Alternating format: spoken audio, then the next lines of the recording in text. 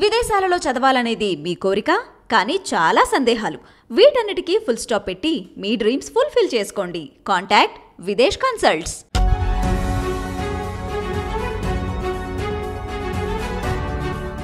నమస్తే, నేను కవిత. Welcome to I dream news.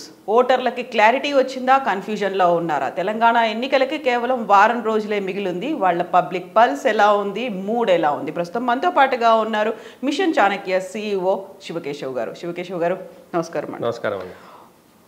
CM KCR BRS అధినేత చాలా క్లియర్గా ఒక మాట చెప్తున్నాడు, కాంగ్రెస్కి 20 సీట్లు మాత్రమే వస్తాయని. కాంగ్రెస్ మాత్రం మేమే అధికారంలోకి వస్తాము, నేనే తొలి సంతకం చేస్తానని రేవంత్ రెడ్డి అంటున్నారు. సో వాళ్ళకి క్లారిటీ ఉందా, కన్ఫ్యూజ్ అవుతున్నారా, లేకుంటే పబ్లిక్ పల్స్ అనేది ఎలా ఉంది అసలు? ఇది ఒక గమ్మత్తైన సిచ్యువేషన్ అండి తెలంగాణ రాష్ట్రంలో.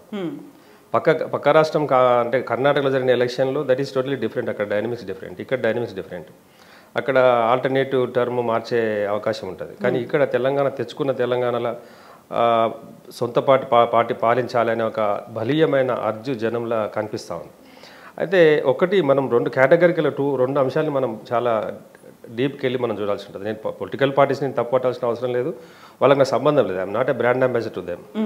బట్ ఒరిజినల్ సిచ్యువేషన్ ఏముందంటే, పైన టాప్ లేయర్లో social media insights, గాసిపింగు, discussion, general discussion, allied సెగ్మెంట్లో కానీ పబ్లిక్లో కానీ డీప్ రూటెడ్గా ఆలోచిస్తే కాంగ్రెస్ వస్తుంది, కాంగ్రెస్ అంటారుగా చెయ్యి అంటారుగా అంటారు. మళ్ళీ కొద్ది డీప్ వెళ్ళేసి వస్తే కాంగ్రెస్ వస్తే కష్టమవుతుంది. ఇది కామన్ పీపుల్లో వచ్చే మాట. అంటే ఈ టెర్మినాలజీని ఎట్లా చూడాలి మనం అంటే, 2018లో మేము పనిచేసాం. అప్పుడు కూడా ఇట్లాంటి ఒత్తిడికే గురైనాం మేము. కూటమి వస్తుందని అన్నారు. బయట కూటమి వస్తుందని హైదరాబాద్లో సోషల్ మీడియాలో అనిపించింది. మేము పబ్లిక్తో ఉండి మేము పనిచేసే క్రమంలో మాకు క్లారిటీ ఉండింది. 100% BRS వైపు ఉంది, ఇది స్వీప్ చేస్తుందని అనుకున్నాం. చూశారు మీరు, అవన్నీ లెక్కలు చూశారు. ఇప్పుడు కూడా అంతకన్నా ఎక్కువ ఒత్తిడి మేము ఫేస్ చేస్తా ఉన్నాం. ఎట్లా ఫేస్ చేస్తున్నామంటే, దీనికి ఒక లాజిక్ ఉంది. సీట్ షేర్ లాజిక్ ఉంటుంది. 2018లో very particular situation ఎట్లాంటిదంటే, pro incumbency 18% pro incumbency ఉంది రూలింగ్ గవర్నమెంట్కి. 18.44%. The difference between Congress party and TRS was 18%. అప్పుడు చాలా వోకల్ సెగ్మెంట్ బయటకు వచ్చి టీఆర్ఎస్ అని మాట్లాడారు.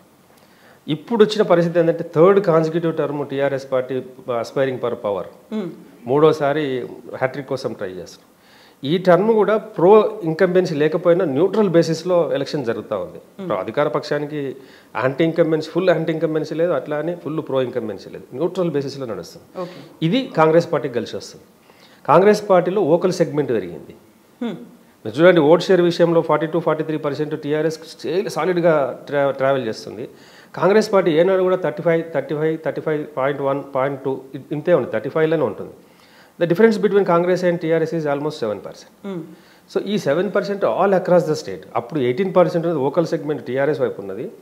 ఇప్పుడు ఈ 7% గ్యాప్ స్టిల్ ఉంది, కానీ వోకల్ సెగ్మెంట్ కాంగ్రెస్ వైపు ఉంది. Because of social media impact. So public clarity ఉందండి, పబ్లిక్కి క్లారిటీ ఉంది. సో ఎవరికి ఫస్ట్ ప్లేస్, ఎవరికి సెకండ్ ప్లేస్ అనేది క్లారిటీ ఉంది. మరి స్థానాలకి సంబంధించి ఓ ఇంట్రెస్టింగ్ అంశం అనేది, 20 వస్తాయని కేసీఆర్ చెప్తున్నారు. అక్కడేమో నేనే ప్రభుత్వం ఏర్పాటు చేస్తాను, నేనే సీఎం అవుతానని రేవంత్ రెడ్డి అంటున్నాడు. సో అక్కడ మిస్ అవుతుంది ఎవరికి ఆ క్లారిటీ అనేది? అంటే ఒక రకంగా చెప్పాలంటే, ఈ క్లారిటీ విషయంలో పొలిటికల్ అంశాలకు నేను వెళ్ళను, కానీ కేసీఆర్ గారు ఏదైనా స్టేట్మెంట్ చేసిందంటే దాని వెనకాల ఒక చాలా పెద్ద అంతరార్థం ఉంటుంది. సో మేము లాస్ట్ టైం చెప్పాము, మేము కాంగ్రెస్ పార్టీకి 19 సీట్స్ వస్తాయని పర్ఫెక్ట్గా గీత గీసి ఎక్స్ప్లెయిన్ చేశాం. ఇప్పుడు చూసుకుంటే లాస్ట్ టైం బలమైన సెగ్మెంట్ ఎక్కడంటే ఖమ్మం వాళ్ళకు 1 సైడ్ స్వీప్. అది ఒక్క సీట్ తప్ప, 10లో 1 సీట్ తప్ప మొత్తం కాంగ్రెస్కి వచ్చినాయి. నెక్స్ట్ సెగ్మెంట్ మహబూబ్ నగర్, నల్గొండ, ఈ బెల్ట్లు ఎక్స్పెక్ట్ చేశారు. మీకు తెలిసిన విషయం రిజల్ట్ హైదరాబాద్లో కూడా తెలిసిందే. కానీ ఈసారి అదే ఖమ్మము రివర్స్ అయింది కాంగ్రెస్ పార్టీకి. ఎంఐఎంలు వీర పోరాటం చేస్తున్నారు. మొత్తం స్వీప్ చేస్తాం ఖమ్మం అని చెప్పిన మాట పరిస్థితిలా ఈరోజు 60-40కి వచ్చింది ఖమ్మంలో. ఇప్పుడు ఇల్లందు కానీ, పినపాక కానీ, సత్తుపల్లి కానీ, అశ్వరావుపేట కానీ, ఈవెన్ భద్రాచలం, ఇవన్నీ కూడా 1 సైడ్ BRS వైపు మనకు కనిపిస్తూ ఉన్నాయి, ట్రెండ్ కనిపిస్తాం. పాలేరు, తుమ్మలనాశ్వరరావు పొడి మన ఇది ఖమ్మము, కొత్తగూడెం జిల్లా ఇప్పుడు CPIకి ఇచ్చారు. అక్కడ కూడా ఎంఐఎంలు ట్రైలింగ్లో ఉన్నారు, 1-on-1 ఫైట్ ఉంది. మరి అవి ఎట్టయితో తెలియదు. అంటే ట్రెండ్ టువర్డ్స్ BRS ఉంది అక్కడ. మరి అట్లాంటి ప్లేస్లో ట్రెండ్ టువర్డ్స్ BRS ఉన్నప్పుడు మిగతా ఏరియాలో 60 వస్తాయి 70 వస్తాయి అని చెప్పడానికి ఎట్లా ఏం ఆస్కారం ఉంటుంది? కాంగ్రెస్ స్టేక్ కనిపిస్తున్నది ఒక Mahabub Nagar, part of Mahabub Nagar and then Nalgonda on the whole కనిపిస్తూ ఉంది, ట్రెండ్ కనిపిస్తూ ఉంది. దెన్ పెద్దపల్లి పార్లమెంట్ కాన్స్టిట్యున్సీలో మంచిర్యాల, ధర్మపురి ఆ బెల్ట్లో కనిపిస్తూ ఉంది, లేదా గోదావరి అత్ బెల్ట్ కనిపిస్తూ ఉంది. But still TRS had control over that. మేము చూస్తూ ఉన్నాం, పక్కపొంటి చూస్తూ ఉన్నాం దాన్ని. వాళ్ళ క్యాంపెయిన్ స్టైల్స్ కానీ, లేకపోతే వాళ్ళు చేస్తున్న ఇన్ఛార్జీలు బూత్ లెవెల్ యాక్టివిటీ కానీ, గ్రౌండ్లో చాలా స్ట్రాటజిక్గా పనిచేస్తున్నట్టు కనిపిస్తాం. బట్ మేము అనుకున్నాం అక్కడ బాగా బలమైన క్యాండిడేట్లు ఒక కాంగ్రెస్లో ఉన్నప్పటికీ కూడా ఎందుకో ఒక వాయిస్ లీక్ అవుతున్నట్టు కనిపిస్తూ ఉంది వాళ్ళ దాంట్లో. అండ్ పైన టాప్ లేయర్లో మాత్రం ఎలైట్ సెగ్మెంట్లో, మీడియాలో, సోషల్ మీడియా మాత్రం కాంగ్రెస్ పార్టీ వచ్చే కదా, చేయట కదా. మరి ఇంకొక గమ్మత్తైన నెరేటివ్ చూడండి పబ్లిక్లో ఎట్లా ఉంది. ఏం కాక ఎవరికేస్తా ఓటు, ఏం బాపు అంటాం. అటుపక్క ఏం బాపు బాగున్నారా, ఎవరికేస్తారు ఓటు, ఏందో బాపు చెయ్యంటారుగా అంతా. మరి కేసీఆర్గా ఈసారి పంపిద్దామా ఇంటికి? వెళ్ళిపోతాడని. ఎందుకు వెళ్ళిపోతాడు? పైన ఆయనే వస్తాడు. పైన ఆయన వచ్చాడు ఏంది? మరి నీ దగ్గర ఓడిపోయి పైన ఆయన వచ్చాడు ఏంది అని అంటే, మాతోనే క్యాండిడేట్తోనే కొద్దిగా కోపం ఉంది, ఇది ఉంది, కానీ పైన ఎట్లనే చేసి ఆయనే వస్తాడు. మాతో రాకపోతే పక్కన రావా? ఇది ఎక్కడ అడుగు పైన ఆయన వస్తాడు, ఈడ మాత్రం చెయ్యి అంటున్నారు. అంటే ఏంది మీనింగ్? డిఫరెన్స్ చూడండి మీరు. బిట్స్ అండ్ పీసెస్ కలెక్ట్ చేస్తే ఎట్లా అనిపిస్తుంది? కొద్దిగా డీప్గా వెళ్ళిపోతే మేము బీఆర్ఎస్కి ఓటేస్తామంటారు. అరే ఇది క్లమ్సీగా ఉంది పరిస్థితి. ఎక్కడ ర్యాండమ్గా ఇట్లా మనం ఏమంటున్నారు అనుకుంటూ పోతే పప్పులో కలిసినట్టే. ర్యాండమ్గా రోడ్డు మీద వెళ్తూ మాట్లాడుతూ పోతే అంతా కాంగ్రెస్ అనిపిస్తుంది మనకు. డీప్గా వెళ్ళి పనిచేస్తే దాని ఇన్హరెంట్ లేయర్ మనకు అర్థమవుతుంది. సో బై అండ్ లార్జ్ అనిపించేది అంటే స్టన్నింగ్ రిజల్ట్స్ ఉండడానికి ఆస్కారం ఉంది. స్టన్నింగ్ రిజల్ట్ అంటే ఎట్లుంటుంది అనుకుంటున్నారు మీరు? అంటే కాంగ్రెస్ పార్టీ ఇంతలా లాస్ట్ టైము 2018లో కూటమితో కలిసి పోటీ చేసినప్పుడు వాళ్ళు ఎంత ఎక్స్పెక్ట్ చేశారు, ఎంత ప్రిడిక్ట్ చేశారు, almost they were prepared to go for ప్రమాణ స్వీకారాలకు ప్రిపేర్ అయిపోయారు. నేను ఇన్సైడ్ విషయం నేను చెప్తే ఒక పెద్ద నాయకుడు జీర్ణించుకోలేదు. అప్పుడు మాకు 75 సీట్లు వస్తాయన్నారు. లేదు సార్ మీకు 19 సీట్లు వస్తాయి, మీ నియరెస్ట్ రిలేటివ్ పలానా ఏరియాలో ఓడిపోతారు, కష్టం ఉంది సార్ అని చెప్పిన. నేను పేరు చెప్పొద్దు, మంచిది కాదు. అయితే ఇప్పుడు కూడా అట్లాంటి పరిస్థితి కనిపిస్తుంది. హేమాహేమీలు ట్రైలింగ్ ఉన్నారు కాంగ్రెస్ పార్టీలో. హేమాహేమీలు ఎవరైతే పోటీలలో ఉన్నారో వాళ్ళంతా గమ్మత్తుగా అసలు చాలా వాళ్ళకు కొట్టుమిట్టాడుతున్నారు వాళ్ళ నియోజకవర్గాల్లో. ఒక 15 అసెంబ్లీలని ఇన్ఫ్లుయెన్స్ చేస్తారు వాళ్ళు, రాష్ట్రాన్ని ఇన్ఫ్లుయెన్స్ చేస్తారని నాయకులు వాళ్ళ అసెంబ్లీ కాన్స్టిట్యున్సీలో వాళ్ళు టఫ్ టైమ్స్ ఫేస్ చేస్తూ ఉన్నారు. ఇక హేమాహేమీలు అంటే నేను చెప్పక్కర్లేదు ఎవరెవరు ఉన్నారు అనేది అందులో ఆ లిస్ట్లో. కాంగ్రెస్ పార్టీలో ఉన్న హేమాహేమీలు ఈరోజు ట్రైలింగ్లో ఉన్నారు. పరిస్థితి ఎట్లా ఉంది? ఒకరిద్దరు నికార్సైన నాయకత్వం తప్ప, పాత ఫస్ట్ నుంచి పట్టుకొని ఉన్న నాయకత్వం తప్ప హేమాహేమీలు ఇబ్బందులనే ఉన్నారు. కనిపిస్తూ ఉంది నాకు. అది ఇప్పుడు 1 వీక్ టైమే మాత్రం ఉంది కాబట్టి ఒక పోల్ మేనేజ్మెంట్ అనేది చాలా సివియర్గా జరుగుతుంది. లాస్ట్ మూమెంట్లో జరిగేవే అవి ఒక డిసైడింగ్ ఫ్యాక్టర్స్. ఇప్పటిదాకా జరిగినటువంటి ప్రచారాలు కావచ్చు, ఇస్తున్న హామీలు ఇవన్నీ పక్కన పోతాయి. పోల్ మేనేజ్మెంట్ ప్లేస్ ఏ కీ రోల్ అనేది. మీరు చూడండి, ఒకటి గమ్మత్తైన పరిస్థితిని ముందే చెప్పాను, నేను ఇంటర్వ్యూ ప్రారంభంలో చెప్పాను. ఎంత గమ్మత్తైన విషయం ఇదంటే పరిస్థితి అంటే ఇది ఎన్నికల్లో ఉండాల్సిన చర్చలు, డిబేటబుల్ కావాల్సిన అంశాలు, నిరుద్యోగులు అనుకోండి, లేకుంటే రకరకాల సెగ్మెంట్స్, స్టేక్ హోల్డర్స్కు వాళ్ళకి రావాల్సిన బెనిఫిట్స్, డబుల్ బెడ్రూమ్, ఇట్లాంటివన్నీ పక్కకి వెళ్ళిపోయి ఉచితాలు అనిస్తాల మీద డిస్కషన్స్ అయిపోతుంది. మేము ఇంత ఇస్తామంటే మేము అంత ఇస్తాం, మేము ఇంత ఇస్తామంటే సస్టైనబుల్ పరిస్థితి కనిపించట్లేదు ఇక్కడ. అక్కడ ఇందులో వాడి ఈ క్లమ్జీ అట్మాస్ఫియర్లో, ఈ నరేటివ్స్ హంటింగ్లో కొన్ని టీఆర్ఎస్ సంబంధించిన మైనస్లు కూడా ప్లస్ అయిపోయినాయి. కొంతమంది క్యాండిడేట్లు ప్లస్ అయిపోయినారు. కొన్ని కాంగ్రెస్ పార్టీ తీసుకురావాల్సిన పరిస్థితులు ఏదైతే ఫోకస్ చేద్దాం అనుకున్నది ఆ ఏరియాస్లో ఆ పార్టీ లాస్ అయిపోయింది, తన నరేటివ్ లాస్ అయింది. అంటే ఏంటంటే మెయిన్ ఫోకస్ నిరుద్యోగుల ఫోకస్ ఉంది, నిరుద్యోగుల సబ్జెక్ట్ ఉంది. నిరుద్యోగుల సబ్జెక్ట్ ఫోకస్ లేకుండా పోయింది. నేను ఒక మాట మాట్లాడితే, నేను నిన్న నర్సంపేటలో ఉన్నా, మాట్లాడితే నిరుద్యోగుల సబ్జెక్ట్ ఏంటి కనబడతలే అంటే, నిరుద్యోగులు ఎవరున్నారు సార్, నిరుద్యోగులు ఎవరు చెప్పు, ఈ రాజకీయ నిరుద్యోగులు తీసుకొచ్చిన సబ్జెక్టే నిరుద్యోగులు తప్ప నిజంగా నిరుద్యోగులు ఎంతమంది ఉన్నారు, ఎక్కడ ఉన్నారు అంటే గ్రూప్ 1 గ్రూప్ 2 కోసం ప్రిపేర్ అయ్యే నిరుద్యోగులు వాళ్ళు ఏమన్నా, వాళ్ళు అప్గ్రేడ్ కోసం ట్రై చేస్తారు, ప్రభుత్వ ఉద్యోగాల కోసం ప్రయత్నం చేస్తారు. నిరుద్యోగులు అనే సబ్జెక్టు వాస్తవంగా ఈ ఎజెండాలో లేనే సార్ అంటాడు. But sorry to say this word, yes it is there with due respect. Unemployed segment ఏదైతే ఉందో వాళ్ళ వాయిస్ చాలా స్ట్రాంగ్ ఉంది, చాలా మంచిగా ఉంది.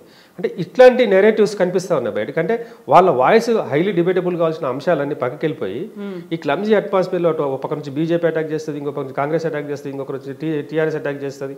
ఈ అటాక్స్ల మధ్యలో పబ్లిక్ ఒక కన్ఫ్యూజన్ స్టేటస్కి వెళ్ళింది. But even then they have clarity.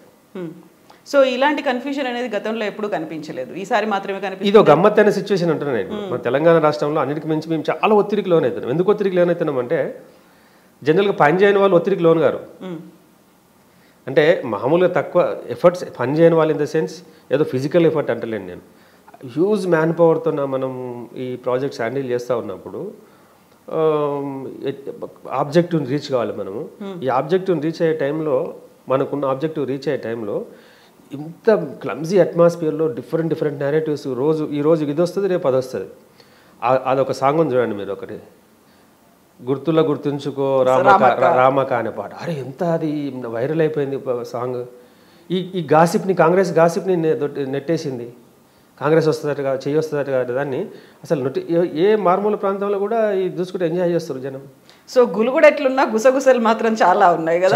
చాలా ఉన్నాయి. అంటే ఈసారి నేను చెప్తున్నాను కదా మీకు, బ్యాండ్ పెడితే 18% నుంచి ఈ 18% కారణంగా లాస్ట్ ఇయర్ 18% ఏదైతే ప్రో ఇన్కంబెన్సీ ఉండిందో అదంతా vocal segment one side TRS వైపు ఉండింది కదా. ఆ సెగ్మెంట్ అంతా కాంగ్రెస్ పార్టీ సీరియస్గానే ప్లాన్ చేసింది. యాక్చువల్గా వాళ్ళు ఈసారి క్రాక్ చేయాలనే ఉద్దేశంతోనే చేశారు, వాళ్ళు ప్రయత్నం స్టార్ట్ చేశారు. క్యాండిడేట్ల సెలక్షన్ కూడా చాలా పర్ఫెక్ట్ సెలక్షన్ చేశారు వాళ్ళు. అంటే ఈ పాత బ్యాచ్ని తీసేసి రిసోర్స్ఫుల్ పర్సన్స్ని తీసుకురావడము, కొద్దిగా డిఫరెంట్ పర్సన్స్ని ఫీల్డ్లో డిప్లాయ్ చేయడము, పోల్ యాక్టివిటీని హ్యాండిల్ చేయడం ఇవన్నీ చేశారు. కానీ వాళ్ళు ఏదైతే ఫస్ట్ స్టార్టింగ్గా గాసిపింగ్ని క్రియేట్ చేసేసి డైరెక్ట్ కాంగ్రెస్ చేయొస్తుంది, మార్పు కావాలి అని చెప్పేసి అంటున్నారు కదా. మార్పు అనే సబ్జెక్ట్ మీద ఇంకోటి డిఫరెంట్ డిస్కషన్ వస్తుంది. ఏం మార్చాలి, మార్పు అంటే ఏం మార్పు కావాలి అంటే అంధకారం వైపు నుంచి చీకటి వైపు మార్పు కావాలన్నా, చీకటి వైపు నుంచి అంధకారం వైపు కావాలన్నా? జనం ఏమంటున్నారు, ఈ 10 ఏళ్ళ కాలంలో టీఆర్ఎస్ ప్రభుత్వానికి ప్రోగా మాట్లాడట్లేదు. Though they have a leakages. Yes, I do agree with the progressive democratic పర్సనాలిటీగా నేను కూడా అంటే ఇట్లాంటిది రావాలి, కాంపిటేటివ్ స్పిరిట్ ఉండాలి రాజకీయాల్లో. డ్రాబ్యాక్స్ కూడా ఉన్నాయి ప్రభుత్వం. కాంగ్రెస్ టీఆర్ఎస్ పార్టీకి ఎన్ని డ్రాబ్యాక్స్, మస్తు డ్రాబ్యాక్స్ ఉన్నాయి.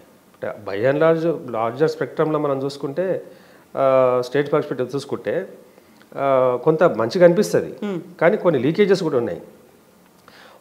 ఆ అంశాలే లేకుండా ఎన్నికల డిస్కషన్లు లేకుండా సిల్లీ థింగ్స్ అన్నీ వాళ్ళు ఏం మాట్లాడుతుంటే నేను చెప్తున్నా, లోపలికి వెళ్ళి మాట్లాడుతుంటే ఆ నెరేటివ్స్ విషయంలో మాట్లాడుతుంటే పైన మాట్లాడినప్పుడు చెయ్యి అంటారు, డీప్కి వెళ్ళేసరికి నేను కార్కి వేస్తామంటారు. ఏంది ఇది గమ్మత్ అయిన విషయం అని అంటే ఆయనే రావాలి సార్. ఇక అక్కడ స్టార్ట్ అవుతుంది చర్చ. ఎందుకు రావాలి ఆయన ఎందుకు రావాలి, వీళ్ళకి ఎందుకు వేయకూడదు, వాళ్ళకి ఎందుకు వేయాలి. ఇంకా ఈ సెగ్మెంట్ నేను 18 నుంచి 7కి వచ్చింది కదా పర్సెంటేజ్. ఈ 7% నా బ్యాండ్ విడతల అప్పుడు 18% ఉన్నప్పుడు 30, 40, 50s మెజార్టీస్ వచ్చినాయి. ఇప్పుడు ఈ 7% బ్యాండ్ విడతల మనకు 10,000 మెజార్టీ ఒక రిమార్కబుల్ మెజార్టీ. ఇప్పుడున్న పరిస్థితి ఏ పార్టీ గెలిచినా 10,000 మెజార్టీ ఒక రిమార్కబుల్ మెజార్టీ, గౌరవప్రదమైన ఓటు.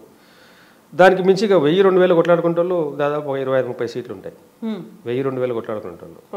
అంటే పరిస్థితి చూస్తే స్లోప్ ఎటు దిక్కు ఉంది అనేది మాకు క్లారిటీ ఉంది, క్లియర్గా మాకు క్లారిటీ వచ్చేసింది, ప్రజలకు క్లారిటీ వచ్చేసింది, పార్టీలకు క్లారిటీ వచ్చేసింది.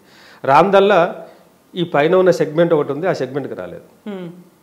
సో ఇప్పుడు 119 నియోజకవర్గాల్లో మనం బీఆర్ఎస్ అండ్ కాంగ్రెస్ గురించి మాట్లాడుకున్నాం. Then what about BJP and BSP కూడా 119 నియోజకవర్గాల్లో పోటీ చేస్తుంది.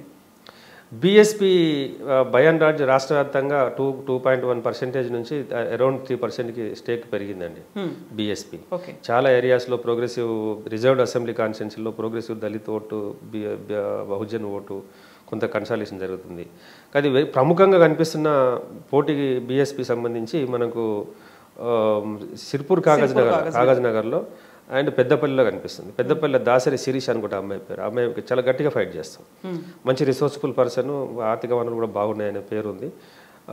సిరిపూర్ కాగజ్ నగర్లో కోనేరు కోనప్ప చాలా ఈజీగా నల్లేరు మీద నడికే అనుకున్నాను అక్కడ ఆయనకి. కానీ కొద్ది is facing tough times with Praveen Kumar. So ఆ తర్వాత ఆలంపూర్లో కొంత సెగ్మెంట్ వాళ్ళ బ్రదర్ పోటీ చేస్తుంటే అక్కడ కొంత కనిపిస్తుంది. ఇంకా కొన్ని అక్కడక్కడ కొన్ని ఏరియాస్లో పటాన్ చెరువులో కూడా ముదిరాజ్ సెగ్మెంటు నీలం మధుకు పడుతుంది అని అనుకుంటున్నారు అక్కడ. బట్ క్యాస్ట్ బేసిస్లో అది ఇంత అవుతుందా లేదంటే నీలం మధుకు చిన్న ప్రాబ్లం ఏమొచ్చిందంటే ఆయన ఇంకోటి గెలుపు కోసం పనికొస్తుంది ఆయన పోటీ తప్ప ఆయన గెలవడానికి కనిపించట్లేదు మాకు. మేము వర్క్ చేస్తున్నాం అక్కడ. కాకపోతే దో I'm belongs to that community అనిపిస్తుంది కదా ఒక్కోసారి. ఆయనకు ఇంకో మైనస్ పాయింట్ ఏంటంటే టికెట్ కోసమే కాన్సన్ట్రేట్ చేసినంత ప్రచారం మీద పెట్టలేదు స్ట్రాటజిక్గా. బాగా ట్రెండింగ్లోకి వచ్చిండు ఒకనొక దశలో. కాకపోతే ఫాస్ట్గా పార్టీలు మారిండి అనేది ఒకటి ఉంది. సో అది కూడా మరి ఏమైతుంది తెలియదు. బట్ ఆయన పార్టిసిపేషన్ ఒక వ్యక్తిని గెలిపిస్తుంది. Okay. And BJP stake is very much there in Nizamabad and Adilabad belt అండి. Part of Karimnagar, Nizamabad and Adilabad. అక్కడ కాంగ్రెస్ కనిపించదు మీకు. నిజామాబాద్ ఆదిలాబాద్ బెల్ట్లో కాంగ్రెస్ కనిపించదు. సో మీకు ఆదిలాబాదు, నిర్మలు, ముధోలు, బోతు, ఖానాపూరు ఈ బెల్ట్లో కనిపిస్తుంది బీజేపీ. అండ్ నేను ఇంతకుముందు చెప్పుకున్నా మనం ఆసిఫాబాద్ సిర్పూర్ కాగజ్ నగర్లో కూడా పాల్వాయి హరీష్ ఆయన కూడా ట్రెండింగ్లో ఉన్నాడు. ఇద్దరు పేరెంట్స్ ఎమ్మెల్యేలుగా చేశారు. వాళ్ళ ఫాదర్ పాల్వాయి పురుషోత్తమరావు గారు అని ఆయన ఇది ఉండే. ఆయన సాడ్ పాసెస్ కారణంగా వాళ్ళ మదర్ ఒక 1 టర్మ్ చేశారు, ఇంటరీమ్ టర్మ్ చేశారు. తర్వాత ఆయనకు మంచి రికాలింగ్ ఉంది. కాకపోతే కోనప్ప లాంటి నాయకత్వం very mass leadership. Konappa strategic and mass leader. ఆయన ముందర నిలవలేకపోయాడు. బట్ ఈసారి ఆ బెల్ట్లో లేచిన బీజేపీ ట్రెండ్ కారణంగా ఆయనకి ఏమైనా ఓట్ షేర్ పెరుగుతుందేమని అనుకుంటున్నాను నేను. But still it is in favour of BRS. Praveen and BJP BRS fight చేస్తుంటే అక్కడ మీకు ఆ బెల్ట్ ఏంటంటే ట్రైబల్ బెల్ట్లో ఈ ఆదివాసీల సబ్జెక్టు ప్లస్ పోడు భూముల ఇష్యూ పెద్దగా ఉంటుంది. పోడు భూముల గురించి కొన్నప్ప ఓన్ చేసుకొని ఫారెస్ట్ అధికారులను కూడా కొట్టిండు ఆయన. ఆ కేసు ఫేస్ చేస్తూ ఉన్నాడు. అక్కడ ఆ ఆదివాసీ సెగ్మెంటు కోనప్ప కొద్దిగా సపోర్టివ్గా ఉంటుంది. సో దాంతో ఆయన వస్తాడు అనేది ఒక నెరేటివ్ అక్కడ లోపల ఇంటర్నల్గా కనిపించే అంశం. సో ఓవరాల్గా చూసుకుంటే బీజేపీ ఆదిలాబాద్, నిజామాబాద్ పార్లమెంట్లలో ఉంటుంది. కోరుట్లలో ధర్మపురి అరవింద్ పోటీ చేస్తున్నాడు. ఫైట్ ఉంది. But still we can say is going to crack. Jagtial, కోరుట్లలో బాగా కనిపిస్తుంది. Even Balkonda, Armoor, Nizamabad rural, urban. Nizamabad అర్బన్లో BJP and BRS candidate 1-on-1 fight చేసుకుంటున్నారు. నిజామాబాద్ రూరల్లో మళ్ళీ 1 సైడ్ ఉంది. ఇంకా అటు నుంచి ఇటు వస్తే కామారెడ్డి సైడ్ వస్తే కామారెడ్డిలో కూడా బీజేపీ క్యాండిడేట్ సెకండ్ ప్లేస్లో ఉన్నాడు. So Congress party is almost 3rd place. అవునా, నేను ఇదే ముగ్గురు గురించి అడుగుదాం అనుకున్నాను. కేసీఆర్, ఈటెల, రేవంత్ రెడ్డి ముగ్గురు 2 ప్లేసుల నుంచి పోటీలో చేస్తున్నారు. ఎట్లున్నది అక్కడ కండిషన్ అనేది? అంటే కేసీఆర్ గారికి 2 సీట్లు క్లియర్ అని అనిపిస్తున్నాయి. ఓకే. అండ్ ఈటెల రాజేందర్ గారు లాస్ట్ టైమే మేము పనిచేసాం. ఈటెల రాజేందర్ గారు చాలా వెరీ క్లోజ్గా పనిచేసాం మేము. అప్పుడే ఆయనకు పబ్లిక్ మ్యాండేట్ ఇచ్చింది ఏంటంటే ఈసారికి అయితే ఓటేస్తాం, ఈసారికి ఒక్కసారికి అయితే ఓటేస్తాం అన్నారు. అప్పుడు అందరు కామన్గా మాట్లాడిన మాట ఇది. మరి ఆ సారి ఒకసారి కొట్టేసి ఈసారి రెండోసారి చేస్తారా వేయరా మనకు తెలియదు. But situation is tough. Okay. And Revanth Reddy 2 సీట్లలో కూడా కొద్దిగా నాకు కామారెడ్డి మీకు తెలిసిందని నేను చెప్పాను ఇప్పుడు. అవును. కోడంగల్లో there is a tough fight. But anomaly వచ్చేసి వెరీ టఫ్ అనుకొని చెప్పుకోవచ్చు. అది వెరీ టఫ్ అని చెప్పవచ్చు. But we cannot rule it out. So either of them. But కొంత ఎడ్జ్ అధికార పక్షం వైపే ఉండడానికి ఆస్కారం ఉంటుంది అక్కడ. ఎందుకంటే చాలా రోజుల నుంచి బాగా గ్రౌండ్ వర్క్తో పనిచేస్తున్నారు వాళ్ళు. రేవంత్ రెడ్డి రాష్ట్రాన్ని భుజాన్ని వేసుకున్నాడు కాబట్టి ఆయన టైం అంతా is giving most of time అంతా పక్కా ప్రచారం లేదు, అన్ని భుజాన్ని వేసుకుని పనిచేస్తుంది కాబట్టి ఆయన అక్కడ పని చేయలేకపోతున్నాడు. ఆయన పని చేయకపోవడం కారణంగా ఏమన్నా చేంజ్ వస్తుందా? కొద్దిగా వెదర్ అయితే మాత్రం అక్కడ పొలిటికల్ అట్మాస్ఫియర్ మాత్రం చాలా హాట్గా ఉంది. 1-on-1 ఉంది, నువ్వా నేను అన్నట్టుంది. కొంత ఎడ్జ్ బీఆర్ఎస్కి ఉంది. ఓకే. నరేందర్ రెడ్డికి వర్సెస్ రేవంత్ రెడ్డి మధ్యలో. ఓవరాల్గా ఇప్పుడు 119లో ఎవరెవరికి ఎన్ని సీట్లు అంటే ఎన్ని ఉన్నాయి అది చెప్పొద్దండి. మేము అది విషయాలు చెప్పకూడదు. అంటే ఎందుకంటే మీకు చెప్పాను కదా నేను, మీకు పోయినసారి ట్రెండ్ లాగానే కనిపిస్తుంది. ఓకే. పోయినసారి బ్యాండ్ విడ్త్ చాలా గొప్ప బ్యాండ్ విడ్త్ 18.44%. ఓకల్ సెగ్మెంట్ అంతా బీఆర్ఎస్ వైపు ఉన్నది, నాన్ ఓకల్ అంతా కాంగ్రెస్ వైపు. వాళ్ళు సైలెంట్గా ఉన్నారు. ఈసారి అది పరిస్థితి రివర్ట్ అయింది. ఒకటి ఆ ఓకల్ సెగ్మెంట్, బీఆర్ఎస్లో ఓకల్ సెగ్మెంట్ భయం కావాల్సింది. చెయ్యి అంటారు కదా, ఏంది ఇది నిజంగా నా చెయ్యి వస్తుందా, వస్తే కష్టం కదా, ఇట్లాంటి భయంలో ఉన్నారు. ఇటుపక్క వచ్చే కారు, మార్పు వచ్చే కారు అని ఇట్లాంటి సెగ్మెంట్. ఈ ఓకల్ సెగ్మెంట్ డిస్కషన్ కారణంగా వీళ్ళు పెద్దగా కనబడుతున్నారు. But number is meagre. So vocal segment, original segment ఈ రెండింటి మధ్యలోనే ఉంటుంది. ఇప్పటికి మాత్రం కొంచెం డైసీగా వాళ్ళు ఉన్నట్టు కనిపిస్తున్నారు, కానీ క్లారిటీ అయితే ఓటర్ క్లారిటీ ఉంది. ఓటర్ పైన ఆయనే వస్తాడే, కింద కష్టం అంటాడు. ఎందుకు కింద కష్టం అంటే మళ్ళీ మేము ఆయనకి వేస్తాం కానీ చేయంటారుగా ఓకే అంటాడు. సో ఓవరాల్గా మనకు ఒక 1 వీక్ టైం ఉంది కాబట్టి ఈ 1 వీక్లో ఇంకేమైనా మార్పులు కానీ, పోల్ మేనేజ్మెంట్ కానీ, డిసైడింగ్ ఫ్యాక్టర్స్. పోల్ మేనేజ్మెంట్ గురించి అనైతికం అండి, మేము మాట్లాడలేము. అది పోల్ మేనేజ్మెంట్ అంటే ఒక నెగిటివ్ కనెక్టేషన్ ఉంది మా సమాజంలో. పోల్ మేనేజ్మెంట్ డబ్బుల పంపిణీ గురించి రాజకీయాల్లో మేము ఎథికల్ ప్రాక్టీస్ చేసే మాలాంటి వాళ్ళు డబ్బుల పంపిణీ గురించి మేము ఎంకరేజ్ చేసినట్టు, డిస్కరేజ్ చేసినట్టు మాట్లాడలేము. బేసికల్గా పోల్ మేనేజ్మెంట్ అంటే పోలింగ్కి జనాన్ని తీసుకెళ్ళేందుకు ఆర్గనైజ్ చేసుకోవడానికి పోల్ మేనేజ్మెంట్ అంటారు. దానికి అన్ఫార్చునేట్లీ వేరే కొత్తగా సంపాదించబడింది, అర్థాలు మారిపోయినాయి. సో దాంట్లో 2 దిట్టలే, ఎవరు బలం ఎంత ఉంటే వాళ్ళకు. మూడోది కూడా ఉంది కదా, బీజేపీ కూడా ఉంది, బట్ ఎన్ని ప్యాకెట్స్లో ఉన్నది అనేది ఇంపార్టెంట్ అవుతుంది. ఇప్పుడు అర్బన్లో ఉన్న పార్టీ రూరల్కి పోయింది, రూరల్ పార్టీ అర్బన్కి వచ్చింది. ఇప్పుడు వీళ్ళు అర్బన్ని క్యాప్చర్ చేయడానికి వాళ్ళు చేస్తున్న విశ్వ ప్రయత్నం చేస్తూ ఉన్నారు. రూరల్లో కూడా ఉన్న ఏరియాలో సస్టైన్ చేసుకోవడానికి ప్రయత్నం చేస్తున్నారు. All the very best of luck for them also. So పార్టీలను పక్కన పెడితే వోకల్ అండ్ ఒరిజినల్ మధ్యలో టఫ్ ఫైట్ అనేది అనుకోవచ్చు. అది డిసైడింగ్ ఫ్యాక్టర్స్ ఏముంటాయి అంటే ఇంతలా లేచిన ఈ గాలి ఏదైతే ఉందో అది ఓటు కింద కన్వర్ట్ అవుతుంది అనేది ఇంకా లెట్స్ వెయిట్ అండ్ సీ. ఇంకొక 1 వీక్ ఉంది. థ్యాంక్ యూ సో మచ్ అండి. Thank you.